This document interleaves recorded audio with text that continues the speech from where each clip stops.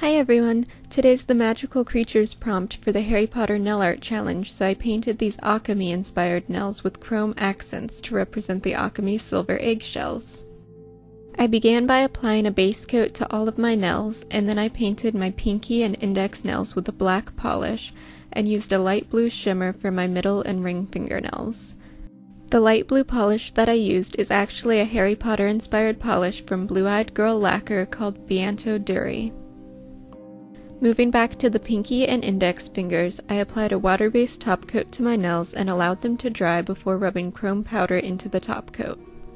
If you need a more in-depth tutorial on how to apply chrome powder without gel polishes, I've left a link to one of my previous videos in the description box. After I finished applying the chrome powder, I just added a layer of top coat to all of my nails before moving on to painting the Occamy. Once my nails were dry, I used a detail brush and metallic green acrylic paint to draw the outline of the Occamy's head and neck extending over my two blue nails. I then filled in the outline with the same shade of green paint. Next, I used light blue paint to add thin feathers sprouting from the Occamy's head and the base of its neck. I then added some purple and darker blue to these feathers. For the face, I first mapped out the upper part of the eye and the middle of the beak using black paint. After that, I used a dark metallic blue to add feathers to the head by painting rows of very thin lines all over the head. Moving to the part of the neck on the other nail, I added some larger patches of this blue as well. I then mixed my original green paint with a bit of black to add some shadowing to the neck and head, and I also used the darker green to paint lines at the base of the feathers extending from the head. I then added touches of orange to some of the feathers.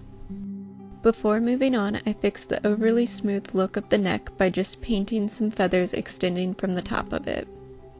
Next, I painted the beak with light tan paint that extends to the edges of the bottom black line that I had previously painted. I then added some shading using a slightly darker shade of tan. I added the eye by first painting a dark brown circle and outlining it with black before adding a black pupil and some small white dots to show the reflection of light. Finally, I used two different shades of gray to paint a horn protruding from the Occamy's head, and I added some detailing with black paint. Once all the paint was dry, I sealed my nails with a final coat of top coat. These nails turned out to be a little more abstract than I had planned, but I actually really liked how they turned out, so I hope you all did too. As always, you can leave any suggestions for my next set of Harry Potter themed nails in the comments below, and you can view my complete set of Harry Potter tutorials in the playlist here.